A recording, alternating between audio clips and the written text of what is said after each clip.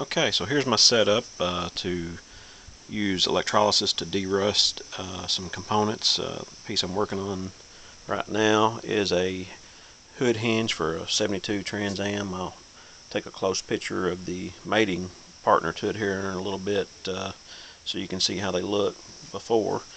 What I've set up here is a tub. I have two anodes, which is your sacrificial pieces. I have a piece of angle iron. You'll see there the C-clamp tying it to copper wire running around to another piece of angle iron.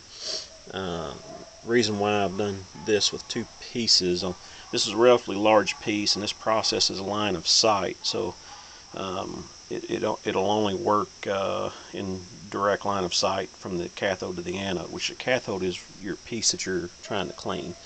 And make sure that you have your negative lead on your cathode and your positive lead on your anode. The solution is simply water and sodium carbonate, not bicarbonate. This is a brand of Pool pH Up, 100% sodium carbonate.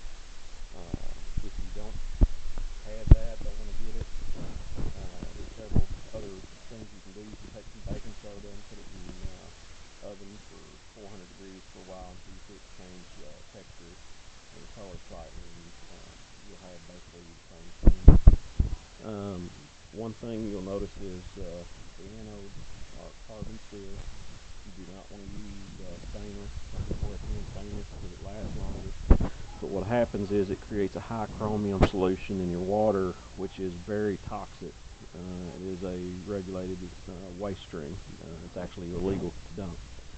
So this is a completely harmless water solution.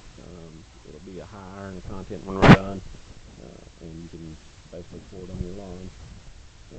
Let's see how it works.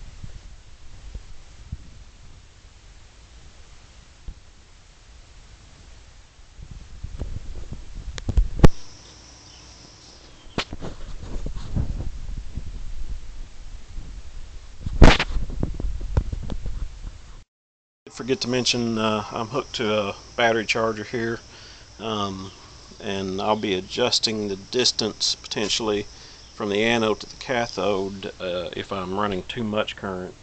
You can separate that a little bit for the size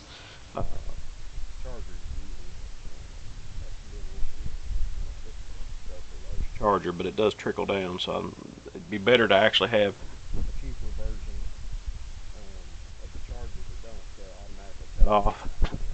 They actually work a little better, but this is what I've got, so I'm going to try it. Thanks. Turn the charger on, and you can see stuff. Beautiful. You can see. I'm pulling about 2 amps.